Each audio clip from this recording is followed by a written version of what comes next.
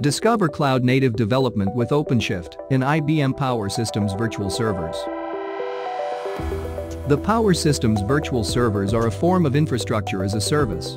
For clients who are running either the AIX, IBM I, or Linux operating systems, the Power Systems Virtual Servers can quickly create and deploy one or more virtual servers and can support several workload scenarios, including disaster recovery, development environments, and partial IT infrastructure moves. This is the dashboard for IBM Cloud's Power Virtual Server.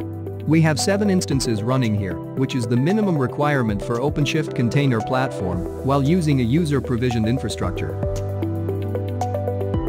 To deploy OpenShift Container Platform, let's look at how we leverage the automation tools Terraform and Ansible. We leverage Terraform to create the required Power virtual instances, also known as logical partitions. Consequently, Ansible has deployed OpenShift Container Platform on the logical partitions.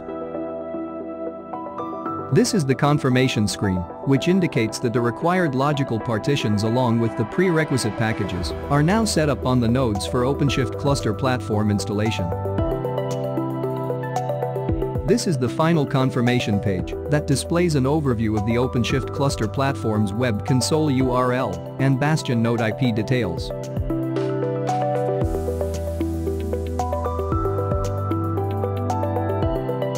Now on screen is the web console for Red Hat's OpenShift Container Platform. For this demo, we authenticate with default login details. Here we are now, logged into Bastion node.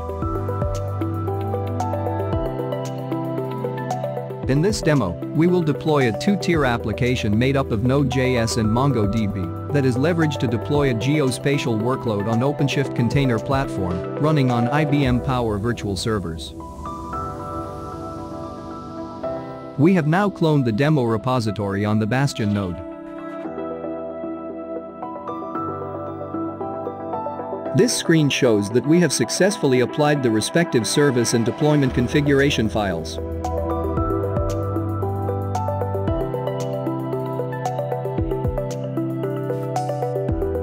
To access the application services outside OpenShift Container Cluster, we will now create a secure route.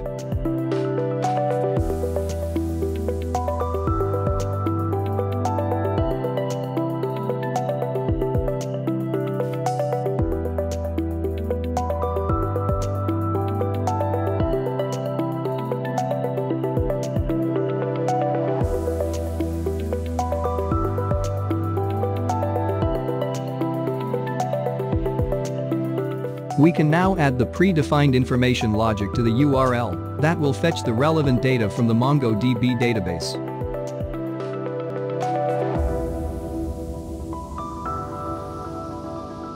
As you can see, we have queried the MongoDB via Node.js APIs and have retrieved inspection results across different organizations within specific pin codes.